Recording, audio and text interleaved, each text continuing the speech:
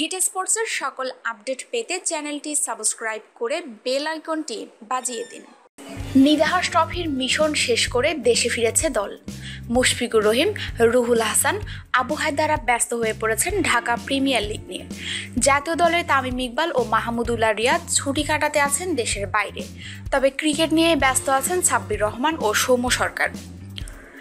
Bangladesh cricket লিগের দর্শক পেরানোর অভিযোগে ঘরোয়া ক্রিকেট থেকে 6 মাস নিষিদ্ধ রয়েছেন সাব্বির, যার কারণ না চলতি ডিপিএল খেলতে না পারলেও ক্রিকেট থেকে দূরে সরে নেই জাতীয় দলের এই ক্রিকেটার। চলে গিয়েছেন সিরাজগঞ্জের দর্শকদের মাতাতে।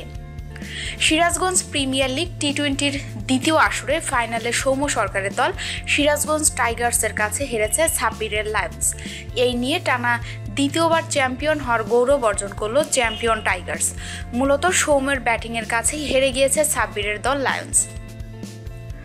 শুক্রবার দুপুরে শহীদ শামসুদ্দিন স্টেডিয়ামে অনুষ্ঠিত ফাইনাল ম্যাচে টসে জিতে ফিল্ডিংয়ের সিদ্ধান্ত নেয় সিরাজগঞ্জ টাইগার্স। টসে হেরে ব্যাটিং করতে নামা লায়ন্স সাব্বিরের 37 রানের উপর ভর করেই নির্ধারিত 20 ওভারে 7 উইকেটে 142 রান সংগ্রহ করে।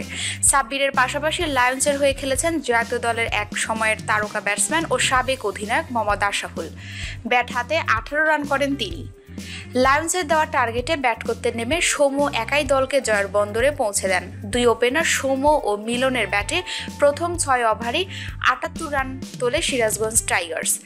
মিলনকে সাজঘরে ফেরান মোহাম্মদ আশরাফুল। তবে তখনও গ্যালারিতে থাকা উপস্থিত দর্শকদের মাতিয়ে রাখেন সৌম্য। 34 বলে 66 রান করার পর আউট হয়ে সাজঘরে ফেরেন সৌম্য। তার এই ঝড়ো ইনিংসে ছিল 6টি 6। সৌম্য সরকারের বিদায়ের পর দলের হয়ে বাকি কাজটা করে দেন জাতীয় দলের আরেক ক্রিকেটার শুভাগত হোম। তার 11 বলে অপরাজিত 24 রানে 6 ওভার বাকি থাকতেই ম্যাচ জিতে নেয় টাইগার্স। লায়ন্সের হয়ে সর্বোচ্চ 2টি উইকেট নেন আশরাফুল।